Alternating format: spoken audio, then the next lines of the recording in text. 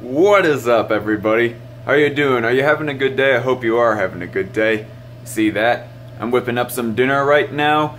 That's some ham and bean soup in the making, in case you're curious, and I'm sauteing the onions and ham in some butter right now. Just in case you'll be asking, like, in the comments section of what I am making for dinner. But anyway, I have been procrastinating a lot on wanting to make this video. And I thought that it was important that I address this issue ever since the Owen McDonald debate, ever since the debate that I had with Owen McDonald. And I heard this term thrown around a lot during the debate, both by him and by his audience members in the chat, by all of his supporters that were in the live chat. And if you pay attention to politics at all, you'll hear this term thrown around a lot yourself. And even before the debate, I heard this term thrown around a lot. And that is the term of stolen labor. Like, your labor is stolen because you aren't paid a decent wage. This term is thrown around a lot by Marxists like Owen McDonald himself and many others for that matter. And I gotta say that this term is stupid. It is stupid. There is no stolen labor, I will say, as a generalization. Now, if you are enslaved by somebody, that is stolen labor. That is the only stolen labor right there. And I read somebody, like, in the live chat during the debate say, well, in the live chat, that I agree to have my labor stolen. And I was thinking to myself, that is a very oxymoronic statement to make right there. You know why? Because if you are agreeing to something, well, then it's not stolen. If somebody was to get into your house and take away your priceless jewelry, but you didn't agree to it, then that would mean that it was stolen. But if the person takes your priceless jewelry, but you do agree to give it to him, well, then that's the point at which that it is no longer stolen.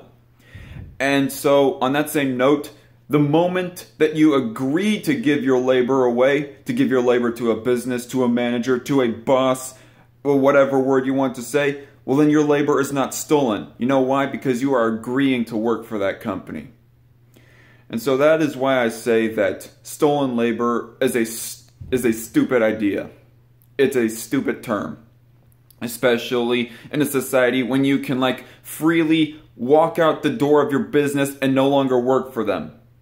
As long as you are allowed to quit your job without suffering any legal repercussions, like, say, for example, you get fined because of it, or you get jail time, as long as you're not forced by the gun to work for somebody, as long as you're not forced by the gun to work for somebody, or else die or suffer jail time, well, then your labor is not stolen. The moment that somebody that does force you by the gun to either work for the company or die or get jail time, well, then that's the moment that it is stolen labor. Otherwise, slavery.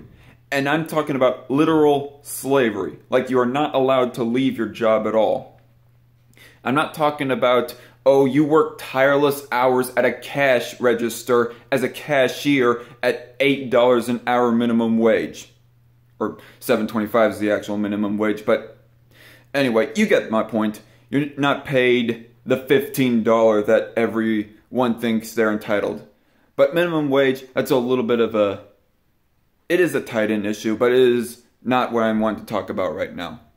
But as long as you are allowed to leave your business, to leave your job, as long as you are allowed to quit your job, I am allowed to quit my job, so my labor is not stolen. As long as you are allowed to quit your job, leave the doors without dying or suffering jail time, well, then your labor is not stolen. So that's why I say that the term of stolen labor is a stupid one. You might suffer repercussions of you quitting your job, like, i.e., you cannot pay rent or you cannot pay for food, but that is not stolen labor. That is not slavery to anyone. So again, stolen labor, stupid term, as long as you can quit your job without suffering any legal repercussions or having your rights stolen. That's all I have to say about that. And I have my Cult of Dusty video coming up pretty soon for all of my subscribers out there. S-Man Speaks, you wait on that, and I will get it out soon. I finished all the video recording for it, but now I need to edit it, and it is going to take a little bit more work. So stay tuned for that video, and as always, I'll see you guys in the next video. Bye-bye.